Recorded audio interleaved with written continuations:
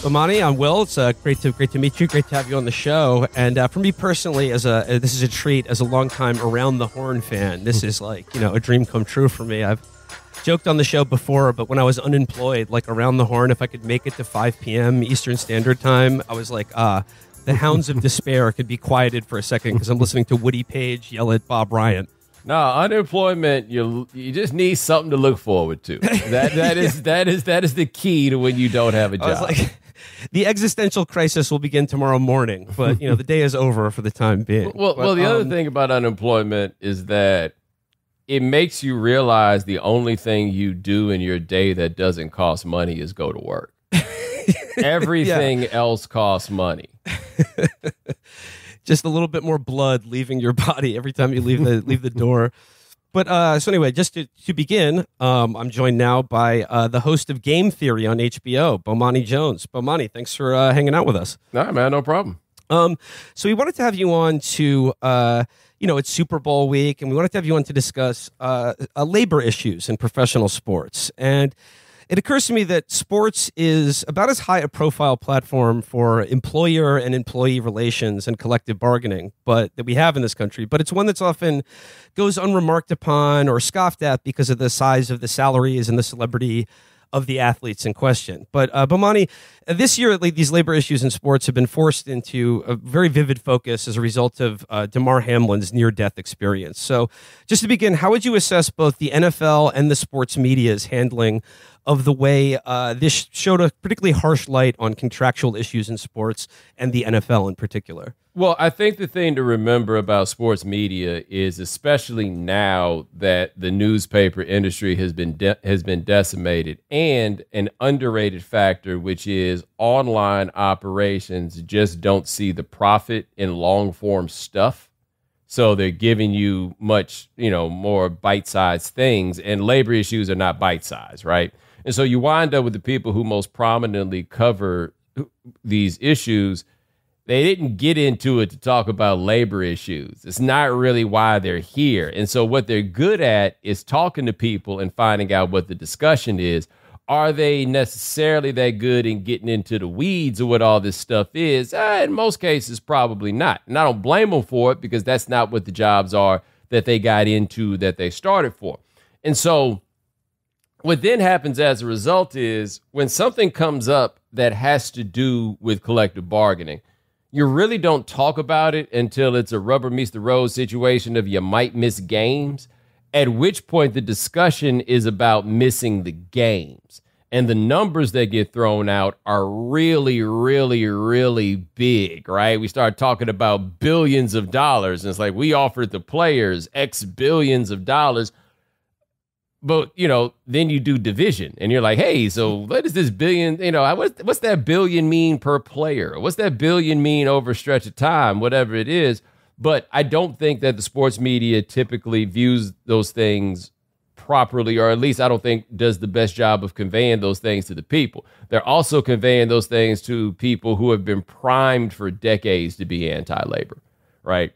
And so they look at, these guys are really, really rich. Why aren't they satisfied with being really, really rich? But in the NFL in particular, most of those guys aren't rich, right? Like, I have been fortunate enough to make a lot of money doing what I do. And one thing that happens when you make a lot of money, you learn how much money you don't make, because all it does is really put you into rooms with people where you realize, whoa, they've got way more money. Like when I lived in Miami, I lived on Collins at 50th Street, right, in what they called Millionaire Row at the time. And I used to look out the window across the Intercoastal Waterway, and there was this dude that had this gorgeous house and this spectacular looking boat, right? Just an amazing looking boat. And I just imagined that every day he looked outside, and you know what he saw? He saw the dude next door who was just shitting all over his boat.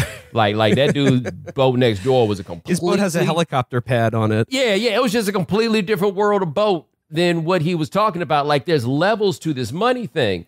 But the level that the average football player is in, especially for the first 4 years of his career, if he's not a first or second round pick, those dudes don't really have that much money, and they're trading their bodies in order to get what is ultimately not that much money. It sounds like, because you're like, yo, you make $500,000 a year. But most people that make $500,000 a year spend a lot of time along the way making money. And after that $500,000 a year, will spend more time making more money.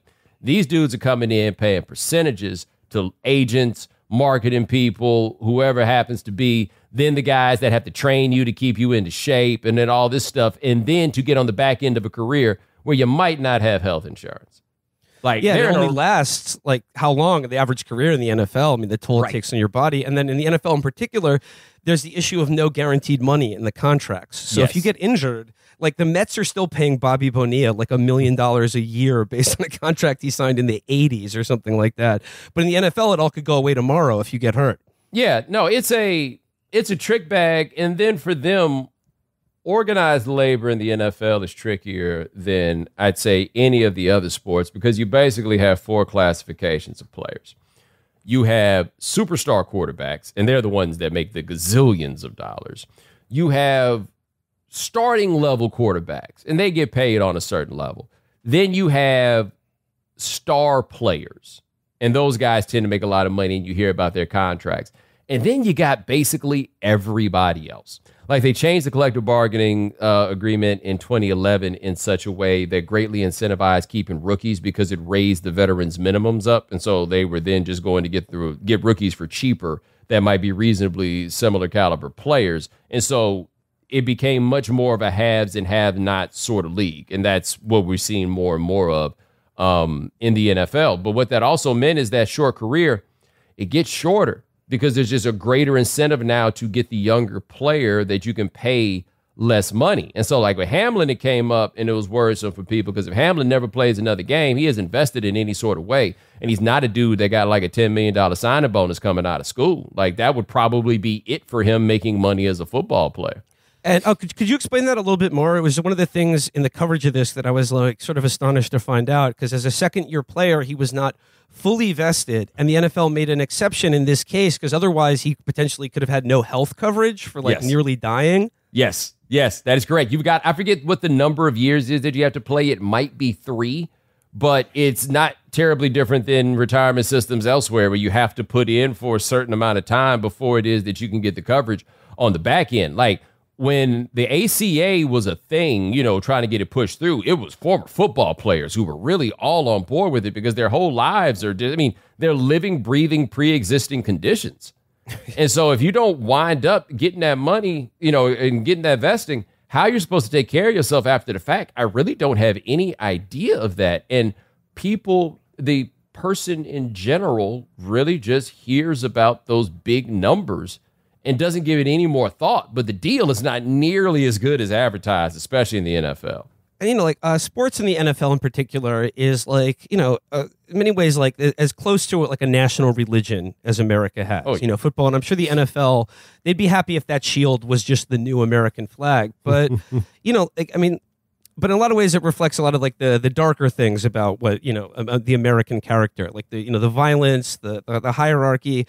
But in the Damar Hamlin thing, I felt like that whole week where it was an open question about whether this guy would wake up, it felt like, can we even watch football anymore? But then as soon as he was okay, and thank God for that, it was sort of seamlessly integrated into this very feel-good story. Yeah, it was amazing, wasn't it? I'll just never forget. He woke up and said, "Did we win?" And everybody else was like, "Oh, okay, yeah. We can go back to what it is." Thank God I can watch the playoffs. I can enjoy it without guilt. Yeah. And I don't know. My acceptance game is kind of strong, right? And 4 agreements or whatever it is. My acceptance game is fairly impeccable. And this is a brutal, grotesque game. That's part of what makes it fascinating, right? I think that people want to ignore that part of it, that a level of the intrigue of this is that it is wildly unsafe. Right? This is not nearly as interesting to watch if people aren't making the sacrifices that they are, and how much you have to really want this to do it, given how dangerous it is. That's a big part of this. And so when something happens that really puts it into focus, nobody wants to feel like a bad person. And so everybody goes through the oh man, I don't know if I can keep watching this or whatever it is. And then they just get that one flicker that says it's okay. And then they realize, oh yeah, I've been doing this the whole way, right? We all have things that we are willing to turn down what we would term some levels of our own morality in order to consume, or we're willing to ignore some of those, snippy, biting things that we hear in the back of our heads. Football is the one for more people than anything else, I would probably say. Like, you hear the way people talk about football is the way they talk about alcohol, right? They're like, it's great every once in a while, once a week or whatever. But yeah, they're like, I'm never going to drink again after I had that horrible night. Yeah, I bet you won't. I bet you won't. Yeah, but I saw Steve Young on that week where Damar Hamlin was in the hospital, and he said that it's the risk in football that makes it exciting. And because of that risk, and the men who play it, they're certainly aware of that risk, probably now more so than ever, about what the long-term effects of this are. But as an adult, you should, young man, you should be able to decide for yourself whether you're willing to take on that risk for the reward it might give you. But because of the nature of how violent it is, doesn't that bring into stark the stark need for protections for players in terms of healthcare and money? I would think so. If you're willing to risk yourself for that, to earn all this money for a football owner or team or franchise, well then the risk you're taking should be rewarded in commensurate amount. Yeah, and the thing we have to remember, my buddy Dominic Fosberg and I talk about this, as much as we can say the guys know the risk when they get into it, this decision is really made when these dudes are 12 or 13 years old. Yeah. The decision that this is what I want to do is made well before anybody can truly absorb and grasp the consequences. And by the time you're fully invested in this and you've gone through an educational process that really ain't been that concerned with educating you, and you spent these years in college where the primary concern for your course selection is making sure that you can, make it to practice and everything else, what other decision are you going to make, right? You're right. That's a really good point, because nobody who becomes a professional athlete just picks up the sport they play at 18 or 20 and is just oh, I'm going to give a go at this. Yeah, they've been doing it their whole lives. Yeah, that's probably not going to happen. That's probably not going to be it. And so the dream and everything else has been molded so early that they know the risk argument. I was talking to Fosworth about this, and I was like, I'm more in line with that as more information has become available about these things. And then I realized, nope, I was just saying the thing I needed to say to myself. That's really what that came back to. I was probably just saying the thing that I need to say for myself. And I do think for most of these dudes, not all, but I mean, it's not even say most. A lot of them, they get to the other side and the pain and everything else they deal with, they still do it all over again if it came down to it. But there are quite a few, no way they'd make that trade again if they knew what they knew going into it on the front end. I think about the fact that graduate school was harder than anybody could ever tell me. I can't imagine what playing football is. Yeah. And another thing you brought up on your show is a small thing, but something that's always annoyed me whenever I watch championship level team games, is that when they give the trophy to the winner, the person who hoists it is the owner of the team. And I'm just wondering about this in the context of the ways in which fans of sports in America are sort of conditioned or willing to identify more with the owners and managers of teams than the athletes who they root for. Yeah. I mean, this really jumps out of the NFL. They call all the owners Mr. and Mrs. they call them all Mr. whatever it is. Not just the people who work for them, the people who cover them. There's a level of respect that's conferred upon somebody for owning a sports team that I don't think you get if you run the Metropolitan Museum of Modern Art. I don't it is amazing how we have made these people into the sort of dignitaries that they have become.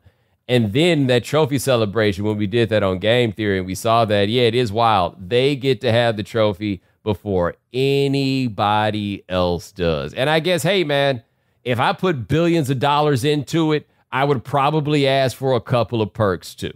But there is a new fascination that I think it goes not really, I don't think that the average person relates to the owner that much. But I do think that there's a heavy contingent of sports fans who now relate to the general manager. I don't know how much fantasy football. Yeah, it's that's you're not exactly rooting for your team. to You say. have your own team, and that you're making the trades and decisions. And because that's something you can be, right? And it is fun, to do it on the PlayStation where you run the team and you make all the trades, whatever. I get that, but I do not watch sports for the people I can relate to. I watch sports for the people I can never be.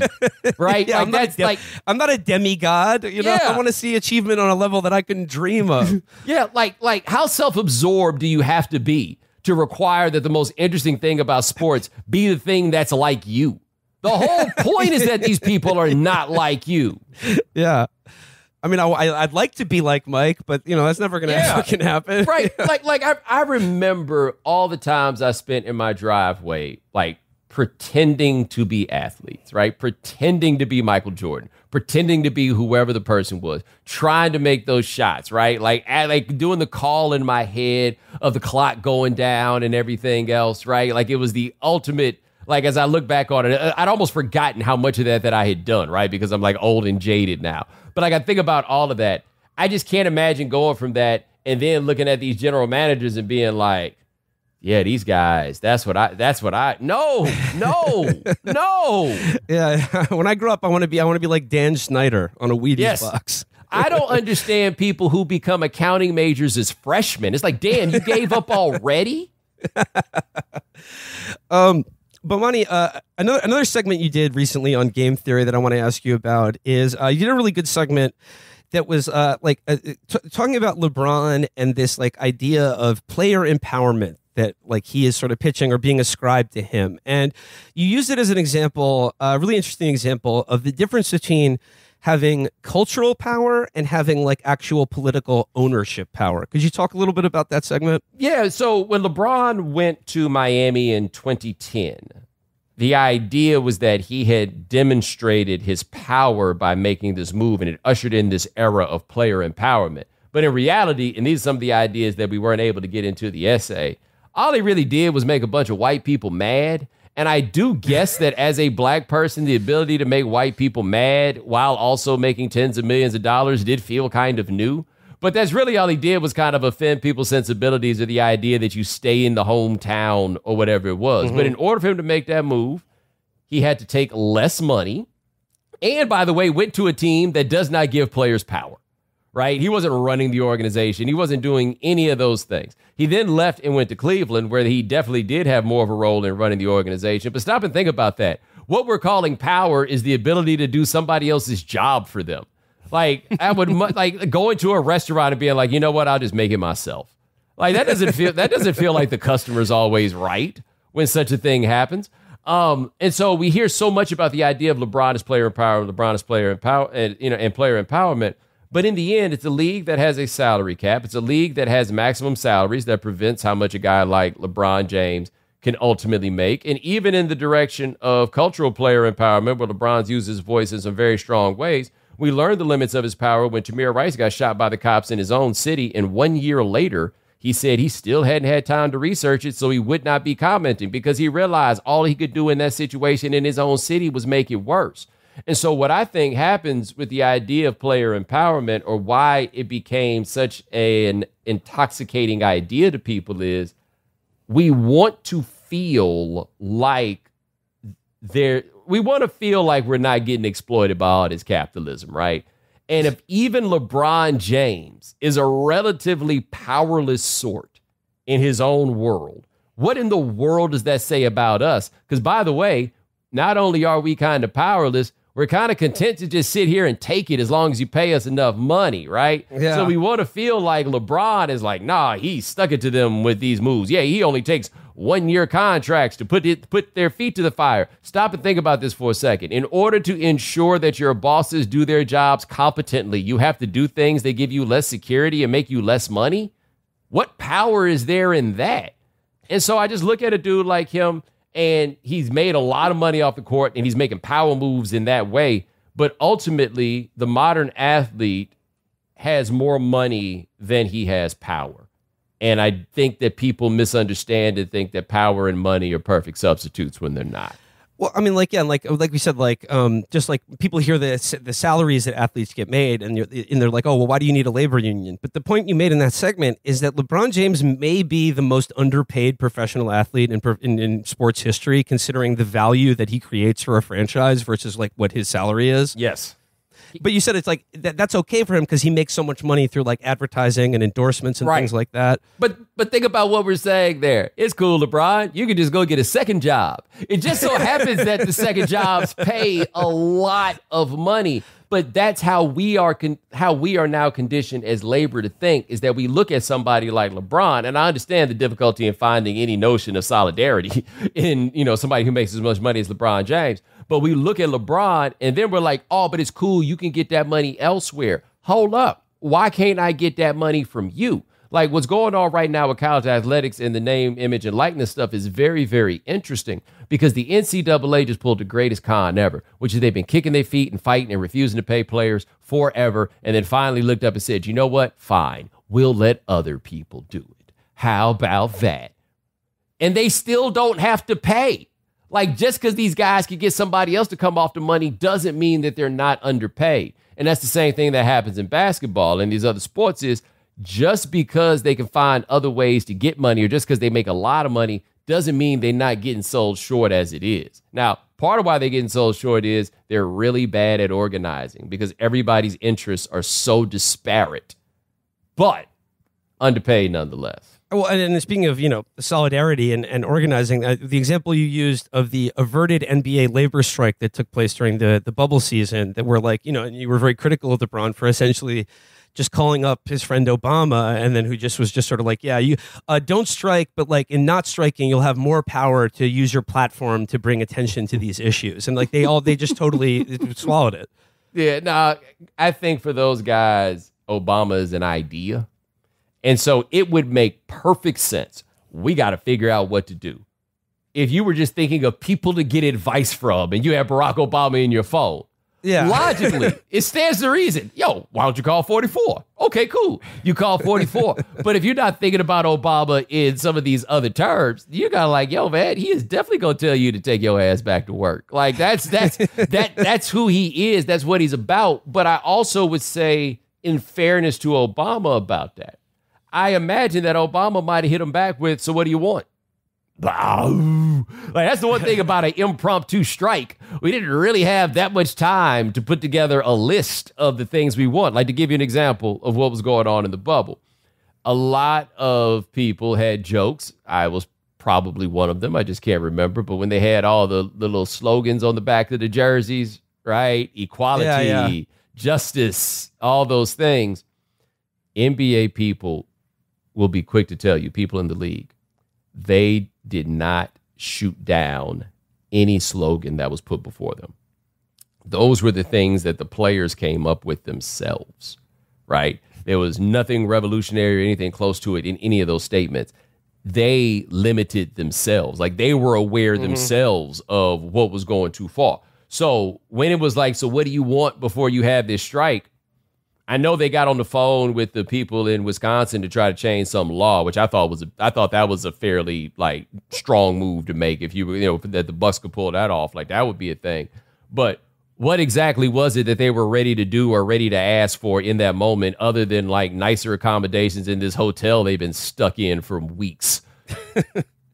Bomani, it's not like directly related to labor issues in sports, but it certainly is directly related to capitalism in sports. And you did a segment on crypto in which you like very very early on ably called out what a scam this all was. But the thing I want to ask you about, and like the most startling and seemingly it happened like overnight, it seems like a sea change in sports or watching sports on TV, is the fact that every commercial, if you watch a game now, every other commercial is for a gambling website that is entreating you to bet money on the game you're watching. And this used to be like the most verboten thing in sports, that you could like mix coverage of a sport with, just like making book as a bookie. I mean, I don't really know how to frame the question, but just what do you make of the sudden mass proliferation of online gambling and being advertised during sports games? Well, I think there are a couple levels. One is a bit more idyllic. Bob Costas was making this point when I was working on the show with him, that none of us got into this to gamble, right? People who really enjoy sports, that's not why we got into it. And it's becoming a very transactional relationship in a way that I guess as I get older and perhaps more sentimental, that I look at and kind of frown upon just a little bit. But I think as it relates to the capitalism, the biggest thing for me is this is the function of like the growth economy, right? Like the thing about these companies and as they go in their valuations are all predicated on some idea of growth. Making money is not enough. You have to make more money than you did last year. And eventually any business like this is going to reach some steady state where there's just not that much more money that you're able to make. But this was always the one that was sitting there, right? Like this is like the Godfather and the Mafia trying to decide if they were going to start selling dope. Like the money's right there. Are you really going to walk away from it once the laws made it possible? And so they've gone all in on this, and they say that their numbers are telling them that people want this content. What I think happens with it, particularly with television, is you need a reason for people to turn on the TV. And knowing that if you're trying to figure out the line on these games and the crawl is going to have them all go, and somebody might sit here for 4 or 5 minutes to see all of these things, well, that'll make people turn on their TVs. And then we're giving them all the over-under on the various prop bets and everything else. I know a lot of people gamble on sports. I really, really do. What I'm trying to understand is, are you really just taking gambling advice from any damn body? Because we'll put anybody on television and say they're the gambling person, and people will take their advice. And all they got to do is act like they gamble a lot. That's it. Everybody's guessing. We are all guessing. But gambling is the one form of entertainment in this society that gives you the chance to get your money back, right? Yeah, it's like the Simpsons joke when they were making fun of Jimmy the Greek, and he goes, "Folks, when you're right 51% of the time, you're wrong the other 49." He's like, "You should have told me that before you." And that's what it is. But hey, man, the house stays open on 52. Yeah, you know, like that's. I mean, I am not a gambler. It's never really been my bag. I do enjoy hearing people's stories of their bad beats. Like I find those to be very, very entertaining. But I don't think, in terms of building long-term interest in sports, I don't think that all this emphasis on gambling is good. Like if I'm a kid and I'm trying to get into sports, that's not helping. What gets you into sports is, and they're having trouble with this, by the way, the youngsters, I don't know if it's just because they don't go outside no more or nothing like that, but the youngsters aren't really jumping on the sports like they had in previous generations. And I don't think leaning toward gambling content is going to get them there. Well, at the end of the day, gambling is just kind of math. You know, yes, like it is just numbers. So right, but it's math. But it's math where your decision is based on something set by people who are not just better at math than you, but have a clear profit motive. The only man I will take gambling advice from is Sam Ace Rothstein. Oh yeah, I'm there. I'd be there. I'd be there on that one. You gotta have the inside knowledge. Well, Bomani, I know you got a tight schedule, and I really thank you for your time. But if I could, I'd just like to get you out with a few quick, like actual, like sports questions, like actual sports talk radio questions. I'm gonna put my Tony Reali hat on and fire a couple around the horn style questions at you. So, first one, big news in the NBA: Kyrie to the Mavs. So, does picking up another ball handler to take pressure off Luka make sense for Dallas, or is he going to red pill the team so hard on the JFK assassination that they stop caring about the playoffs? The answer is yes. And oh my goodness, I had not thought about Kyrie's field trip to Dealey Plaza. That definitely is going to take place now that he is in Dallas. Wow. Had not considered that. Now, I do think that the helping Luka is going, like that part is going to be good. Right. The problem is I don't know who the Mavericks are going to guard. And at some point, this is going to go bad. That's the thing. The only thing I will say about that, though, is Kyrie was on his best behavior once he realized that his dream of a max contract really wasn't going to happen until he was on his best behavior. So it is possible that he gets down there and winds up on his best behavior, and the Mavericks just lie to him all year. I'm like, sure, we can talk about a max contract after the season. Sure, we can talk about it after the season. Ain't nobody give him no damn max contract. Not for max years. I'm just thinking, his trip to Dealey Plaza, triangulation of fire, sort of triangle offense, do the math, stay woke. Let me tell you this. Have you been to Dealey Plaza? Oh, I definitely have. We did a show in Dallas last year, and we did a whole JFK tour with a listener to the show who's a big, Kennedy historian. Did you see the weirdos laying in the street where the X's are for the shots that have pictures taken of them? Yeah. What? Yeah.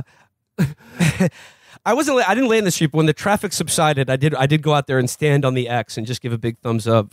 Yeah, that was okay. These people were laid out like they just got shot in the back of the head. Dealey Plaza is cool though. I recommend it. It's a good tourist experience. Okay, next question, and this is personal for me. Will the New York Knicks make a significant run in the playoffs, or will they be attending mandatory JD and the Straight Shot concerts in the postseason? I hope they make a run in the playoffs because, man, that year, that was in 2021, where they were doing a little something in the playoffs, this city was so happy. Yeah. Like, I've come to develop an affection for Knicks fans because y'all really love that team. I went to see the Knicks and the Hornets this year. It was the first time I've been to Madison Square Garden for a basketball game. And I just could not believe the level of investment from that crowd in a regular season basketball game. You guys really care a lot. And that might get you to the second round. Okay, good enough. And then finally, of course, the big game coming up on Sunday. So, Bomani, will the Philadelphia Eagles eat shit losing against Miracle Mahomes and the Chiefs, or will the Eagles fans eat shit when they win another Super Bowl? Man, let me tell you, I feel like the Eagles, team-wise, should win this game. I'm just not in the business of picking against the greatest football player greatest quarterback I've ever seen. Football player is hard to go, but quarterback, I ain't never seen anything like this. I just don't feel right betting against that guy. I just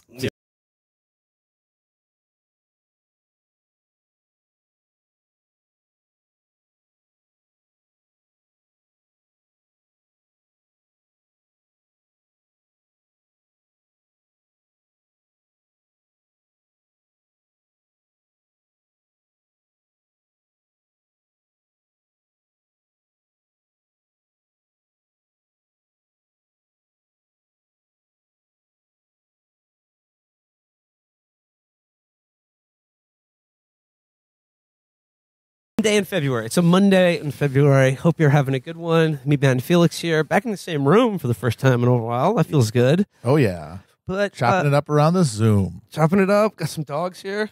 Yep, got some pecking puppers. Okay, some of the finest small style dogs you're gonna meet. Small style dogs. They're small style. I love that. They're little dudes. Well, I guess to kick things off, to talk about the week that was, Matt, I think you put this nicely. In the week that was, we saw America yearning to return to a simpler, more innocent time, a time of balloons. Yep. We were all like a French child, just sort of transfixed by the beauty of the white Chinese balloon. It was a chance for us all to just pretend that we were in a Fantasia, a simpler time, the balloon boy time. Yes. When we all held our breath thinking that a small boy was in a balloon. We used to think that it was a balloon boy. But now authorities are considering that the balloon is Pinoy. if Pinoy described China instead of the Philippines. Because we used to think that the balloon was a child. But now we're saying the balloon is from China. Because Balloon Boy represents the promise of social media, because it happened in 2009, right when the first social media sites are starting to come into their efflorescence, right around and the economic crash that's going to define like the next generation of media technology. And nothing bad had happened yet. You know, we had not seen what putting everybody on the same 3 websites was going to do to their brains. We could imagine there'll be a funny balloon story that we can just riff on, and not, people are going to create death cults out of the newspaper clippings. Yeah, the internet. Like 30-year-olds hadn't gotten like a 13-year-old to kill themselves yet. Yep. Or like if it did, it happened like on a forum that no one heard about. Yep. It didn't make the news. No streamers had to weepily apologize for masturbating to other streamers' AI porn while their silent wives cried behind them. That was I cannot believe that is probably the worst like Silda Spitzer role anyone's ever had to be in. Like how do you fucking like even broach that if you're the streamer? Are you like, hey, so you know how you can cry on command? Well, you're not going to need to. It's going to be all natural. You know, to get on camera. I'm gonna date myself. It's old man Menneker back at it. But back in my day, if we wanted to imagine our favorite streamer having sex with us, we had to just see it in our head. Yeah, just close your eyes. Just close your eyes. It's like James Cameron. I've got a fucking and sucking streaming service in my brain that's better than any of the shit on the internet. That guy, God, he stepped in it in many ways. One big thing, obviously, primarily, watching AI porn of people that's the main thing here. Secondarily, porn on your work computer, especially ill thought out if you are a streamer. Third, the thing where you sort of half admit it, you know what I mean? Where you're where he went I was looking at it, but because I was looking at other porn and it was a pop-up. It was a pop-up. And then the guy who owned the site was like, no, he has a membership. We don't advertise. You can't go halfway there, Because if it's just a pop-up, why is your wife crying? Yeah. Why is she in the fucking video? I think it's one of those stories where everyone who was not familiar with the streamer before, as I was, wishes they could go back to that. Wishes that they did not see that story. And why? And how do they escape? The balloon. Yeah. They care. Let's all riff on this balloon. This is nice, harmless balloon. Well, is it harmless though? Well, see, that's the thing. Is it harmless? This is the difference. Yeah. Is because we grasp for it, but it's all ruined. It's all too late. So, of course, the balloon has to be another culture war front. People have to turn it into a threat of the yellow peril coming to take pictures of us, coming to map the American coastline, which one's done before. It's mapped America. Matt, you and I were What a shitty balloon. What were they doing with that? I have no idea. What are everything they could get with that balloon, they could probably do with Google Maps. Honestly, if it was just there Michael Hudson, Chinese agent, GeoGuessr. The best explanation is that it was just to fuck with us. And if so, kudos. Because otherwise, I don't understand. What would be really funny is if we just did this and then we watched them all just shit their pants because they're a nation of jug hooting fucking morons. Well, along those lines, part of the balloon week was just witnessing. I wouldn't say a new, but just a fairly solid demonstration of jug hooting rubery by people in elected office, and people who the thing is they're all in on this. They're doing it. Like JD Vance, as people pointed out, went to fucking Yale. Mm-hmm. He was in the Marines. He knows that you cannot when you fire a bullet, it just doesn't go on forever until it collides with something. You can't shoot something out of the sky that's in 60,000 feet in the air. Yeah. But here's the thing: when it comes to jug hootery, the people that and I saw a lot of liberals being this is what they think of their voters. This is the contempt that they have for the people who vote for them. They're just telling it to them. And but here's the thing. Sure they are. And the people they're selling it to are eating it up. But the thing is the people they're selling it to are aware of the contempt that they have for them. They're aware of it and they don't mind it. In fact, they like it because if a politician were assuming that they were decent, informed citizens, they'd be they know who they are. They know they'd be bullshitting them. Yeah, it's then then that's how you know the politician is authentic, is because he's treating you like contempt and a piece of shit. If you think that I am a repository of a homespun American wisdom, you're either bullshitting me, in which case fuck you and you're condescending, or you're a fucking moron. You think I know what I'm talking about? You fucking idiot. Pull the other one. Yeah, that's why the Republicans will win the Rube Bait Award, because there is that edge of contempt to it and the self-awareness, whereas the Democrats do it, the kente cloth. Kneeling. Nancy Pelosi taking out the kente cloth and kneeling. The condescension just drips off of it, as opposed to contempt. That's a bracing and vinegary. That keeps the blood flowing. Contempt is just, condescension is just this soporific, and it just makes you in turn resent them. So unfortunately, they did pop the balloon, and I was just thinking Top Gun Maverick, John Hamm. He's like, Maverick, you put me in a very tough decision. You've proved that the F-35 can shoot down a weather balloon, but now the question is, do I have to make you the man to do it?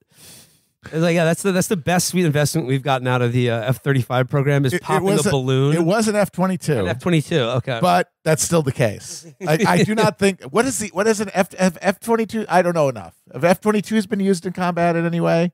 I mean, like, probably. Like, I mean, if by combat you mean like dropping bombs on like, a city, yeah, like with no air defenses, like bombing like a lava factory into Crete, while like guys are firing small arms at it hopelessly. Yeah, I mean, yeah, it has been used. I mean, since the drones kind of took over, though, that's got to be the most action an F-22 has gotten. Yeah. Probably cost like $10 million to get it in air just to pop this motherfucking balloon. Yeah, $1.35 million per missile. Yeah, money well spent because we got to show that balloon to his boss.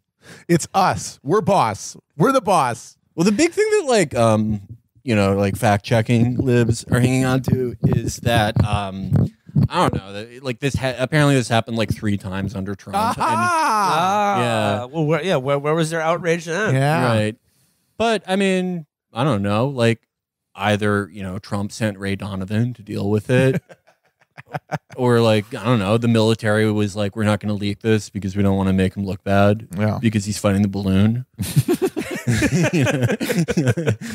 I didn't like, it doesn't matter. No one's moved by that, It's like, oh, well, like if you say that to like a conservative guy, like the least ridiculous thing he'll say that day will be like, oh, well, they sent more balloons at Trump because he took a harder line. Well, the old one balloon Joe, they barely even need to send one every 2 years because he just does everything they want anyway. I saw someone say that they only shut it down after Biden got permission from China to shoot their balloon.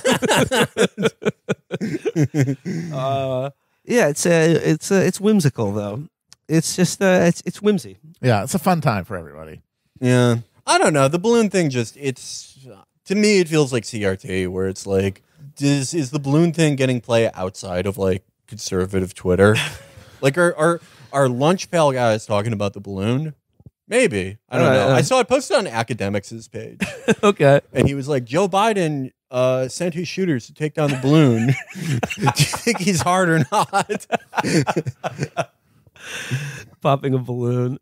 There is a guy I clicked on the comments just because every time that Academics posts about Brandon, I'm like interested to see what his commenters say. And like after you scroll past the first 30, just of people who call Academics fat no matter what he posts, like it's awful. Like it'll be like a tragic death announcement, and they'll be like, "Oh, Academics wishes his condolences at McDonald's because he's fat."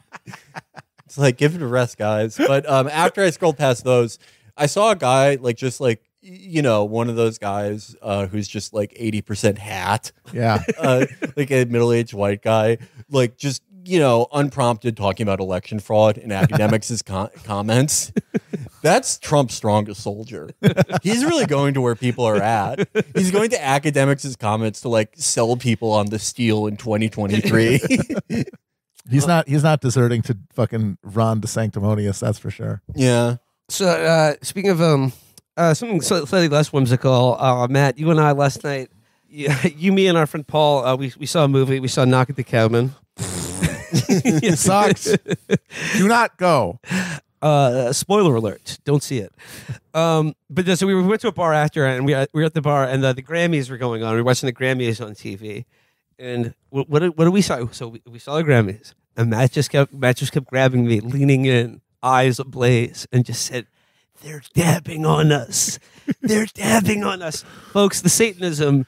It's out of control, folks. Satanism in this country has gotten... They're getting bolder every day. They're summoning rituals. Their magics are getting stronger. And we're just letting it happen.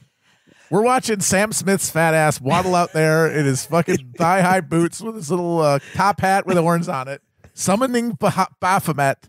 And we're just clapping like seals. If Sam Smith like successfully catapults you into hell, that's the end of practical monotheism.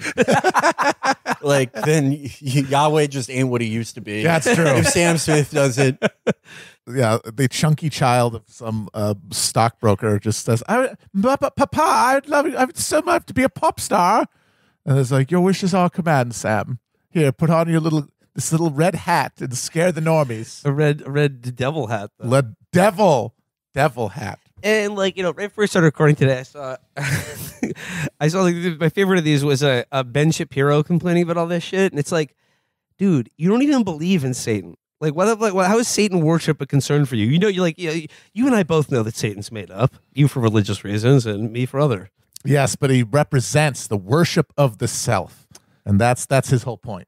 Which I say, aren't you a capitalist, Ben? Shut the fuck up. That is literally what capitalism is. It's the instantiation of self-worship. That's it. Satan is, in the Old Testament, he's famously in Job. Yeah. But it's not like he's on God's team. Right. Yeah. Satan isn't like not like culturally important to Jews. Like Jews aren't like afraid of being tricked by the devil. Yeah. He's kind of a ball buster. Yeah. Satan is like he's the serpent in the Garden of Eden, and then he shows up in the book of Job as like, like a DraftKings.com prop bet. Can we drive this guy insane? How many boils will it take before this guy fucking renounces God? I think that Job, at the end of the day, though, it has a good moral, which is like, if your wife dies, like, don't get sad, don't get down on yourself, just get a new one. Yeah, just move on. and this time younger, so you can replace your kids that died. That's a good message. I've been saying that to a lot of people. And if your kid dies, just get some cows. Yeah. It's good, head of cattle. Well, it's just like, as good as having a kid. It's implied in the post-credit scene that like the wife is younger and he can replace his kids. What's the post-credit scene of Job? There's a post-credit scene of Job where, first of all, Nick Fury shows up. And he's talking to God, and he's like, so, looks like Job's in a May December romance. And God's like, yeah, I sent him a 19-year-old. And Nick Fury's like, my sensor shows that she's pregnant already. And God's like, you're telling me. I'm all-knowing. And then Satan is in hell with the Despicable Me guys. Both the minions and the scarf guy. Oh, yeah. And he's like, Gru is definitely in hell. Yeah, he's like, lost another loan to Ditek. Gru is a Duke of Hell. The Mucinex Booger guy also. Yeah. The toenail gremlin. Oh, yeah. He's a president of hell. The Maya Rudolph M&M. She's a new rising VP in hell. Is Maya Rudolph going to be an M&M, or is she just going to be a spokeswoman for M&Ms now that they... Tune into the Super Bowl to find out. Oh, okay. Okay. Yeah, anything that gets announced in January is setting up a Super Bowl ad, always. I can't wait for like this to lead into the M&M shows that are going to be on Paramount or Disney Plus. like how there was the Geico Caveman show. If the Geico Caveman show came out today, people would be like, actually, there's a subtle dignity to this show. Actually, it's a parody of TV. You think these Neolithic car insurance guys, it would be, but it's really, even though they're 30,000 years old, it's really about the times we live in now. Mm-hmm. I like how the caveman show, like both the show and the commercials, the subtext was that like cavemen were supposed to represent like black people. I think. It was problematic. They hadn't thought that one. Man, you could really just get anything out there in 1999. No, it was like 2008 or something like that. It was that late? Yes. Oh my God. Damn. Yeah. I think they only got one episode, and then people were like, they just literally like slow-mo jumped in front of the camera to stop them from shooting. Like, no. 2007, yeah. Damn, that late? Yeah, that's how fast things move, folks. Yeah. That's how, 2007, what's this? Right before social media emerges as a thing to prevent something like the Caveman show from coming out. That is true. Like, yeah, we don't get to see like really shitty ideas played out far enough. Yeah. Like there are certainly like bad movies and everything, but like, I don't know. I would have liked to have seen the Game of Thrones guys do their slavery show. I was like, that's terrible. Can't wait to watch. Yeah, I can't wait to see what stupid shit they do. Suffocated in its grip. We don't get to see people like play out their worst impulses because of the fucking social media panopticon stuffing it out in its cradle. It's a damn shame. Now all we got is some fucking fat ass capering about it with his tail. Yeah, but you can get a deep fake of the Geico Caveman fucking flow from Progressive. That Actually, that would be deeply illegal because those are two different companies. Neither one of them is signed off. That is copyright infringement. The fucking SWAT team will show up if you try that. They flashbang me and I'm blind in one eye because I continued the Aaron Insurance storyline without buying the rights first. I don't care about like the car insurance. I wanted to see where that story ended. Yeah. It was one of my favorite American mangas. Aaron Insurance is an American manga. We enjoy the art of anime in America. The Aaron Insurance, Scooby Doo, the Flintstones. They're all kind of like our version of Lone Wolf and Cub. Basically, what the fuck happened? There's no Aaron Insurance, but they didn't replace her with anybody. Insurance, is that company even still around? What's going on? No, Insurance was. I mean, probably that was like Dan Blazarian's dad. It was just like embezzling $700 million. They probably never insured anybody, but they made an amazing storyline. Like when she fought the robots that represented bad insurance rates, I was gripped.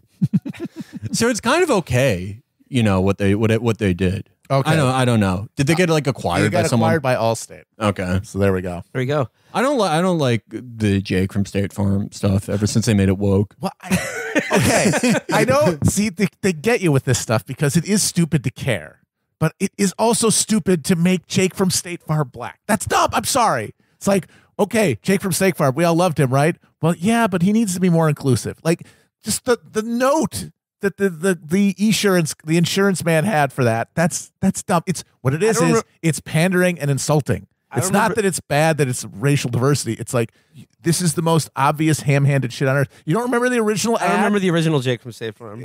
It's a guy's on the phone like, oh yeah, that sounds great. And then his wife rolls in, giving him the rolling pin, grabs the thing, and she's like, who's on the phone? He's like, Jake from State Farm. And she grabs the phone. She's, Jake from State Farm, who's this? What are you wearing? And they cut to some white schlub in a cubicle going, khakis. And that's the joke. And then they're like, hey, people love Jake from State Farm, but now he's going to be a cool young black guy. Right. And they did this it was really weird. They made a 120-minute long movie that was rated NC-17 where the white husband actually gets fucked by Jake from State Farm, where it's actually it's like based on was that Armie Hammer, Timothy Chalamet movie? Call Me by Your Name. Yeah, it was like sort of like a Call Me by Your Name type thing. And the point was that it's not ridiculous that he would be getting fucked and fucking the peach also with Jake from State Farm. And then actually the wife's actually a bitch. And then at the end they kill her. And then in the post-credit scene, Nick Fury is like, I've seen this work. It was Aaron Insurance. And it turns out Aaron Insurance used her wrist reader, if you remember that from the commercial storylines, to make the husband gay. But then she says to the robot from WandaVision, and she says, love is so good that it can make a lie true. And that was voted the best line of 2021. Okay, here's what I want to see. Here's what I want to see making come back. I would like to see any kind of crossover, deep fake or otherwise, of the lava monster from the United States Marines recruitment commercial. That was great. That was in the old days. So that was when like they thought that the way to get people to join the military was like, you know, challenge them to, you know, reach their potential. And now they realize, how about we just say, hey, you might make a friend. Yeah. You're right. I recently saw like a bunch of like Army recruitment ads. Yeah. They were just about like people hanging out. Yep. Like they're like shooting pool and getting beer together. I'm like, friendship in the Army. No lava monsters. That's scary. I think every person who joined the Marines because of the lava monster ad, all of those guys probably like got disfigured by IEDs in the worst ways possible. Oh, absolutely. Those were every time that like Bush would meet veterans who were like scarred, and there'd be a guy who has like 1/10 of his left eye left. Yeah. just like a melted candle man. Yeah, he got so fucked up. He looks like an unwashed potato. And it's like Butch is like, see, look, I don't feel bad. Like, this is fine. Yeah, I don't know. This isn't on my conscience at all. Yeah. All those guys were lava monsters. They were lava monster guys. Yeah, but so they're all gone now. Now it's just look. I I just wanted to hang out with some people. It looked fun. Please don't send me to fight the lava monster. Yeah. Let's see what else happened this week. What else is going on? What happened with the debt ceiling? Is that still happening? They were talking about how it was a big deal, and then they just kind of stopped talking about it. I don't know. I mean, like, again, like, I've tuned it out, but I think it's basically like they're like, oh, like, they're like, okay, we're opening negotiations over the debt ceiling, but like the Republicans don't even want to, like, they're not asking for anything. They just want to, like, they just want to make a stand, but like, or they don't want to, like, some people, Mr. Wayne, some people just want to watch the world. Or rather, like, contra Rick Scott, like, they don't want to go on the record saying that, like, yeah, like, raising debts is cool. Or like that, like, we want to cut Social Security and Medicare, or I don't know, what's his name? Matt Gaetz was saying that, like, he wants to, like, you know, for moving forward on the debt ceiling, like, he wants to add work requirements to Medicaid. Yeah. I do love that one. Base populism is coming soon. It's like, if you want some chemotherapy, you better be ready to sweep up the streets. Or just have, like, show evidence of submitting, like, 10 job applications a day to get insulin. Yeah. Yeah. If you're a 9-year-old who has ALS, you're going in the Marines. Get ready for the lava monster. A 9-year-old with ALS, though, would be pretty good to pilot an Ava. Just shoot them in there in the plug. Okay. Pretend I'm a lib comedian, like I'm Jeff T. Drake for this. Maybe Matt Gaetz was Venmoing 15-year-olds because he thought they could pilot his Ava. Oh, and then wait, well, let me get the Kamala Harris article up there. I mean, like, I know we did it last week, but there's basically, like, we talked about this last week, but there's just one line in a Kamala Harris article, because there's one now every week, because the Democrats are all panicking because they are stuck with Joe Biden. He cannot be removed from the top of the ticket, even though very clear nobody wants him to be the nominee, including voters. They're all saying, oh, too old. You guys voted for him because you said he was the most electable. Yeah. I love this fucking stupid Democratic primary voters. They are morons. It's like we need the oldest man ever because he's actually the most electable. Yeah. And that not even like 2 entire years later. Oh shit, he's really old. But like, they should have obviously they should realize that, like, they needed him. At that point, they needed him. He was the only guy who had any institutional buy-in from Democratic voters as opposed to anybody in the party. So they needed him to rally behind. But that meant that the VP spot was incredibly important. And they just gave it to Kamala based on, I mean, it does just look like, oh, we have this graph of these, of all the segments that we need to appeal to. Look, she appeals to the most segments. She's got the women and the blacks and the Asians. That's more than anyone else has. And then they're just like, they did it like a fucking actuarial chart. And then it's like, with no consideration that she ate shit in the actual nominating process. Nobody liked her. And she has no juice whatsoever. And so now they're stuck with Biden at the top. The prospect of, even if he wins, she's going to probably be the president by the end of his second term because he's going to be 82 years old or something. Yeah. And not like a, spry 82. No. Not like a William Shatner 82. So I saw an interesting point by someone yesterday, which is that remember all that talk during Build Back Brandon where people are like, neoliberalism's dead. Clintonism's dead. Yep. And someone brought this up that, like, it's not that, like, the DLC faction, Clintonism, was succeeded by this new, like, Young Turks movement within the Democratic Party. It's more that, like, they just got outlasted by old people that came before them. Yep. Which is what Biden represents. Yep. And I think the Kamala thing is, like, it's half, like, old head canniness, where it's like, I just have to pick a VP who's way shittier than me electorally. Yeah. But also, I do think that people in Biden world probably legitimately thought, like, oh, Kamala Harris is a concession to the left. Yeah. That is hilarious. I think they legitimately thought that. And now she's nothing for anyone. No one likes her. No constituency. Zero. Including. So last week we saw the article, and every week now they're just, and what is it? It's a bunch of people saying, just, it's amazing. At every level, it is just Americans, regardless of power they putatively hold in any system, just crying out for somebody else to do something. Because no matter where you are in the system, there's just no conception that you personally couldn't do anything. So it's just all you can do is just hope somebody else does it. So you've got all these Democrats, top-level Democrats, who could be, I don't know, doing something to try to get her out of there, like actually moving towards that. Instead, they're all just bitching to these reporters, trying to hope that, like, just by collecting these stories, something will spontaneously happen. And so there's another fucking article today about this, but there's one paragraph in it that's just like, kick in the dick, damn. But the painful reality for Ms. Harris is that in private conversations, private conversations over the last few months, dozens of Democrats in the White House, on Capitol Hill, and around the nation, including some who helped put her on the party's 2020 ticket, which, again, what did you expect to happen, you fucking dumbasses? Yeah, did you watch a minute of her Did you see a second of her performing, cackling like a maniac, said that she had not risen to the challenge of proving herself as a future leader of the party, much less the country. Here's the best part. Even some Democrats, whom her own advisors referred reporters to for supportive quotes, confided privately that they had lost hope in her.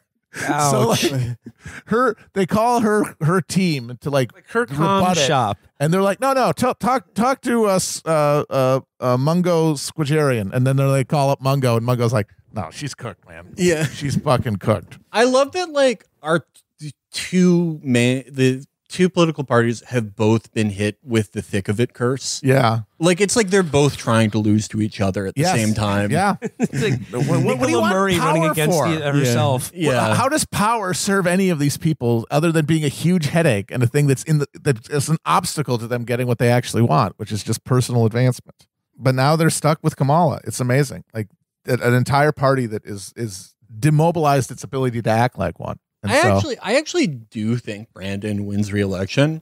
When he dies in 2026, though, the 2 years where she's president are going to be so funny. God, so funny. Oh, my God. Imagine, like, and so much shit is going to happen under her just because that's how things happen. Like, we'll have a space tragedy. Yeah. We'll have, like, a Challenger type incident, and Kamala will, like, laugh during her speech. She'll be like, well, I guess my kids aren't going to space camp. I think the families here today certainly have the right stuff. But who would you even replace her with? If you could get your shit together to, like, get her off the ticket, who would you even replace her with? Right, like, this would be so much better if Eric Swalwell were here. Get me Ruben Gallego. I mean, it's like all these, I guess some of these guys would be, like, kind of better, but it's not like this party is just, like, teeming with talent. No. There aren't a lot of 4 or 5 star prospects. I got a name for you. Young, talented, on the come up. Richie Torres. Oh, okay, yeah. Okay. Richie Torres. Okay, so it's Battle of the Young Guys. It's between him and Steny Hoyer. All right, I guess before we get out here, I got Bomani's pick on the big game coming up this weekend. Who you guys got? He's picking Mahomes and the Chiefs. I'll just take the Eagles because Philadelphia, the Reddit city, will not be denied. Yeah, it is the Reddit era. I'm going with who I always root for, the refs. I'll be rooting. We get to even have the game. I'll be rooting for the commercials. I'm rooting for that's what I actually the watch advertisers. watch the Super Bowl for. I used to watch it for the movie trailers, but like now, like it's movie trailers don't. It's not a big event. Well, half the time it is a trailer for a trailer. They're like, go on YouTube to watch the trailer. What the fuck, man? Don't put me on a fucking treasure hunt here. Just show me the stupid trailer. Yeah, no, that's another thing. Like, you can't even watch the Super Bowl for the commercials anymore because now we don't even get memes from Super Bowl commercials. So what's the point?